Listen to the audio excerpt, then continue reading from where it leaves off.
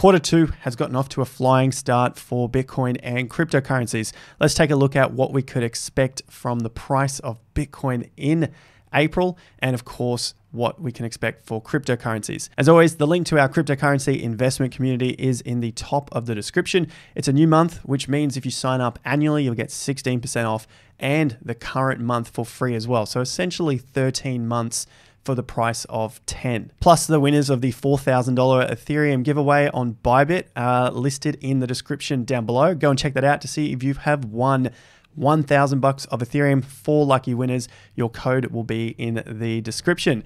Without further ado, smash that like button if Bitcoin's going to $50,000 in April, and subscribe with that bell notification icon. Let's dive in. Starting with the market sentiment, we're still sitting around neutral. Now is neutral, yesterday is neutral, last week slightly greedy, but essentially neutral. The last time we saw fear was last month, and we've seen a lot of the market popping out of that fear into the neutral side of things. So we're in an uptrend at the moment, but if we remain at these levels for too long, you can see what's happened in the past August, and then obviously October, November, we shoot up into a greed or an extreme greed.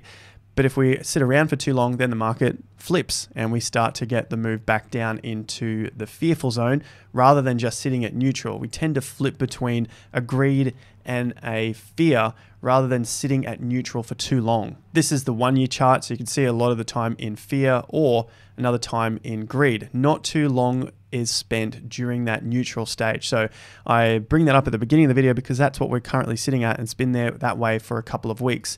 Looking at all of the data for the fear and greed, you can see we have a lot of times at the lows, then some bounces in between, and then back to the lows. You can see that through the bear market, and then it works its way to greed, back down again. And of course, we tend to play that game from the extremes rather than just sitting neutrally through the middle. So we'll take that into consideration moving into April and May. So we've got a lot of big news for Bitcoin as well. Most notably is Terra Luna's foundation looking to buy $10 billion worth of Bitcoin, currently sitting at about $1.4 billion since January, so have bought $1.4 billion. The Luna Foundation now hodls 30,728 Bitcoin, total balance of $1.4 billion. So they're set to buy a little more as well. So we're seeing bigger news, but unlike we saw in 2021, the price hasn't moved that much in terms of a dollar value compared to 2021. So I still see that market sentiment isn't there quite yet. Like we covered for Bitcoin price prediction in March, we'll do the same thing for April. So looking back at the historical data for April and March, well, we could see there's a pretty mixed bag. Some of these periods have been peaks for April. I could see in 2013. And then again in 2021, which was the previous all-time high before October and November took it out. We also saw some reversals like we saw in 2020 when March took out the December low of 2019.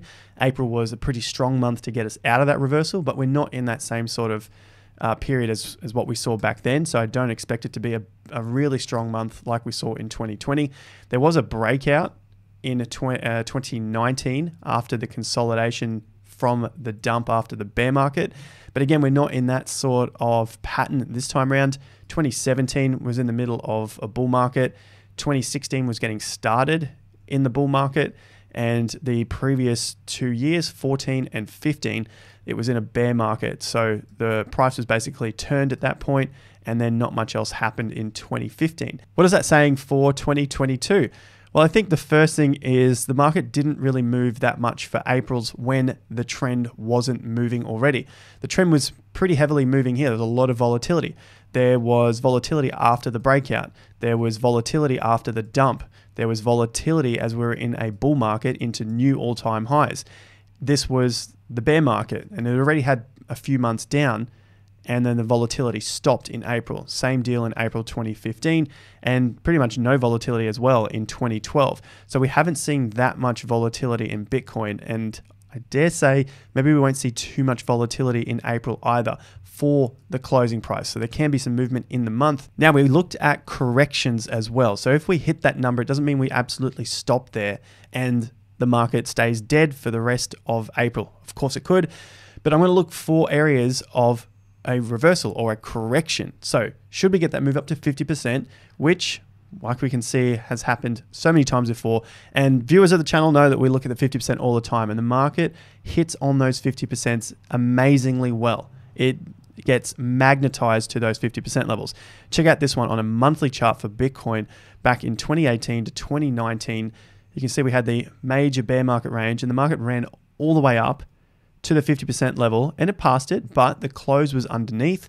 The next month touched above, the close was underneath, and the close was underneath again. You can see just how well that pattern worked. So I'm using this as a bit of a guide moving forward, as this has worked in the market for decades.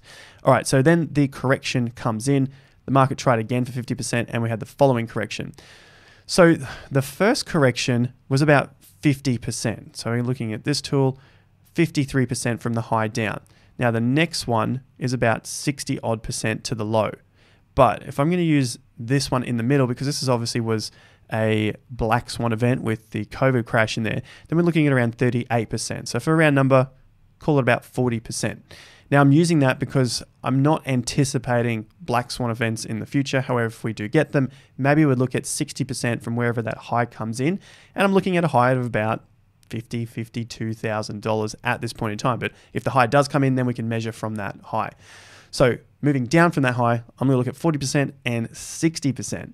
Let's take a look back at history, and then I'm just going to look at the 50% level again. You can see the market hit 50%, had a pullback. The close was almost dead on the 50% level there, about $9 over, and then it reversed. Guess what? 38%. Had a 38% reversal from the high to that reversal low before it started moving on again. Let's go back again.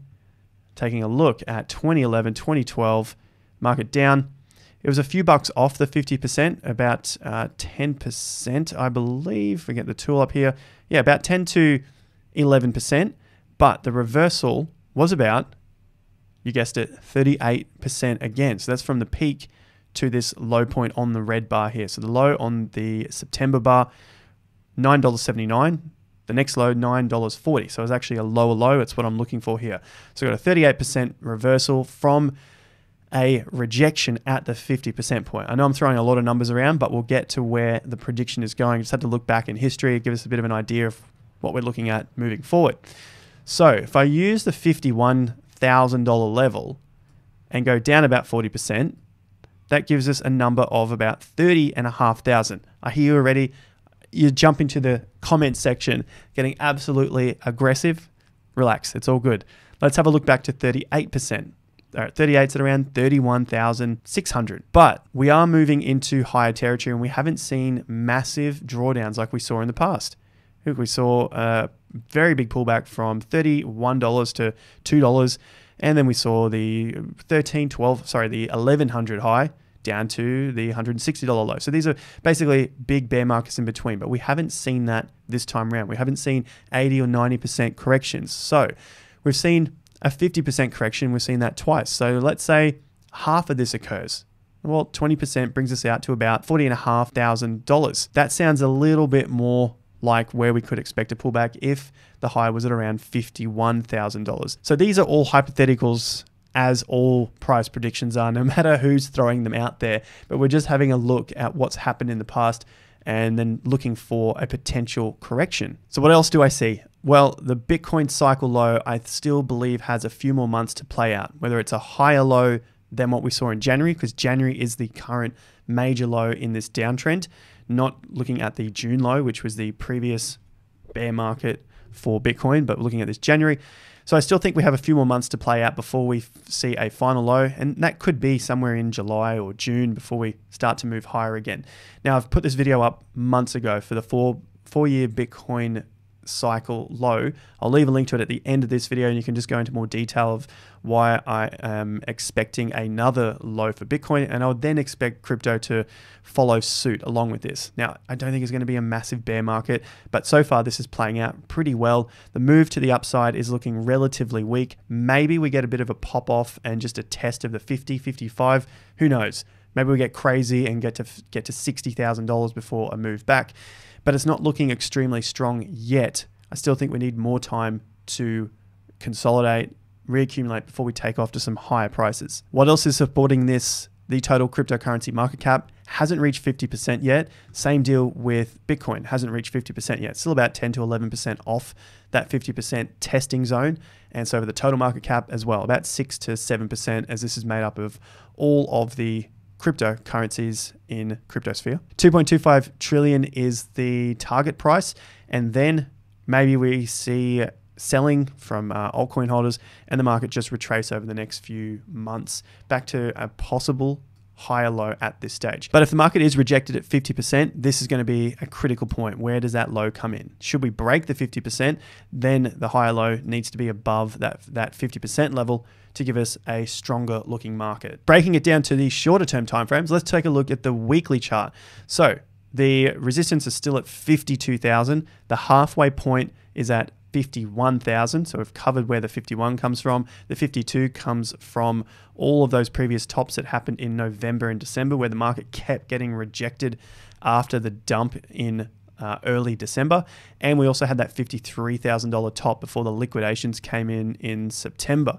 So all of these fundamental news announcement type events have pushed the market down at those low $50,000 prices in the past. So I'm expecting some sort of test of those levels just to gauge whether the smart money investors are seeing strength in the market short term, or they're finding some sort of weakness. Maybe they start to sell out when we get back to those levels. Now, the other thing that leads me to around that $50,000 level is my GAN extension, which comes in at $50,500 here. So I'm using the 125% here, the 1.25. We've reached the 100% at 47,000, so target achieved, and I'm looking just a little bit higher to those levels. So there's a lot of price clusters and price resistance coming in at those levels. If we slice through that and close above it, bets are off, structure's changed, market's looking very strong. Slice through and sit on top. But if we take a little bit of a slow track to that level and get rejected, then I would think we're probably looking forward to quarter 3, maybe late quarter 2, to find some sort of support again before we're able to take on those levels once again, those levels being $51,000. Now, this doesn't have to look like a straight line up and a straight line down before we take off again. It could be many weeks testing, come back, test again, fail, come back down. So it's just a matter of following the market week by week to see what the buyers and the sellers are doing. The difficulty with this for new investors is the patience required to set positions. This is what the smart money's doing. This is what the long-term investors are looking at. Viewers of the channel, you guys already know that these things take time, and it's often that we see the prices come all the way back to where they previously were. So often we get sucked into the FOMO as the market heads up, thinking we're never going to see those prices again. However, it's proven many, many times before that the market does come back, give us that second opportunity, but we just have to be patient and at that time have some dry capital left to invest at those points. I think there's a high chance that Bitcoin does come to test the 50% level that we saw at about $51,000. How high it goes above that is unclear at the moment, but I think we'll get somewhere around that $50,000 to $52,000 level based on what we've talked about in today's video. Looking forward, where does that market hold up? Is it higher than January, or is it lower than January? That's going to be a key signal for cryptocurrencies and whether or not it's time to load up the bags at that point or wait for lower prices. What is at a low price at the moment is our Patreon membership. Go and check out the link in the top of the description. 16% off annual memberships, plus signing up now gives you the month of April for free. So essentially 13 months for the price of 10. Like the video if you think we're going to 50,000 in April. Also hit that subscribe with the bell notification icons. Plenty of updates coming up, and of course the short-term updates on the Bitcoin and cryptocurrency charts. Don't forget the winners to our exclusive $4,000 Ethereum giveaway with Bybit are in the video description. Go down and check those out to see if you had won yourself $1,000 of ETH. I'll see you guys at the next video. Till then, have more fun to get more done.